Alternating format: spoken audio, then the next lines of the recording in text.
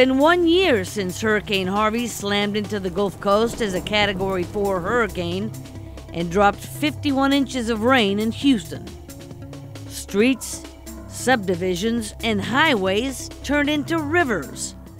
Councilmember Amanda Edwards spoke candidly to HTV News about her own experiences during the storm regarding the devastation left behind by Harvey. You know, it's hard to believe that it's been a full year, and I remember back when Harvey hit, and in looking at the devastation that was taking place, it was very surreal, but immediately you started getting into survival mode, making sure that people were getting picked up, they're safe, they have goods when they're getting to the convention center, making sure that emergency response was being provided. Oh, that all flooded.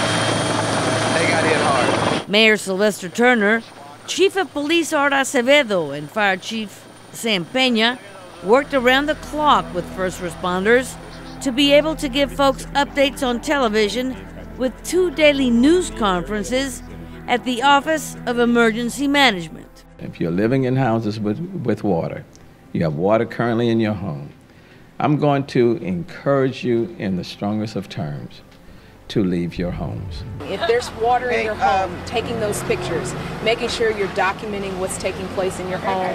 Rely on the mayor, Judge Emmett, in terms of news sources. HTV interviewed Councilmember Edwards on Saturday before the torrential rains came down.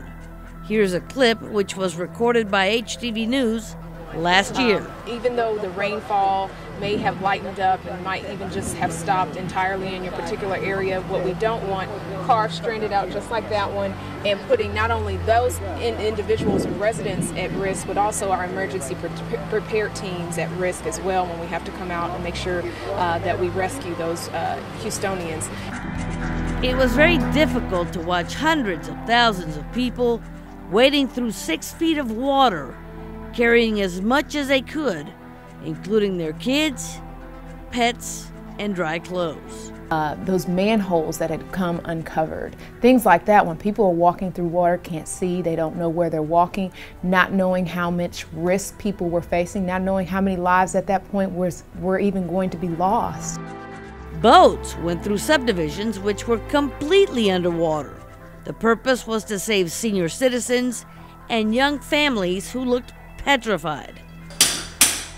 Once the damage was done, folks returned to their homes to find a huge mess. Sheetrock and flooring had to be replaced. Wires were exposed, and all of the wet furniture had to be thrown out in the front yard. It was like a sea of trash, unseen before. Councilmember Amanda Edwards said she immediately shifted into rescue mode, and the community joined in.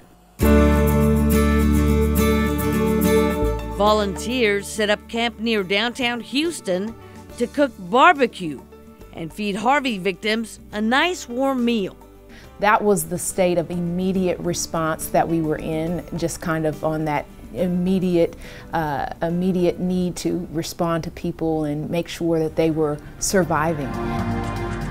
According to a report released by the Harris County Flood Control District, the total estimated damage of Hurricane Harvey was $125 billion. What we're doing right now is calling attention, a call to action with regard to the federal government, our state government, for additional funding. We have been working so far, just to kind of give you a sense of what's been going on from a funding perspective. A lot of residents have had to rely on the National Flood Insurance Program, FEMA, their own personal reserves if they had that.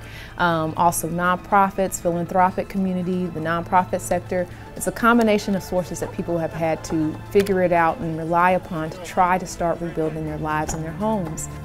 Edwards added, "We need to make noise and let our voices be heard all the way to Washington, D.C."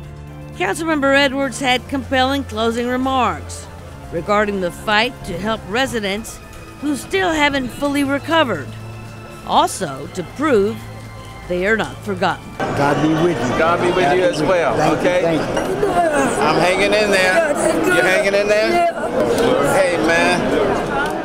We're going to be getting monies down to Houston, but none of the federal dollars for flood mitigation projects or for housing projects have actually arrived yet. So we have some allocations that are going to be here, but they haven't arrived, and the needs still exist right now. And so we've got to think about when recovery happens, whatever city happens to have a situation happen like this in the future, taking this type of time to have funding come down and made available doesn't really meet the need of the residents. So I just really plead that we keep our residents at the forefront of this issue and their needs, and making sure that we're doing all that is physically, mentally, emotionally, anything, just any type of possibility. We're extending those efforts to make sure that we're meeting their needs, because we cannot have people have Harvey be the marker for a downward spiral in their life that continues on. Mariano Yanguren, HTV News.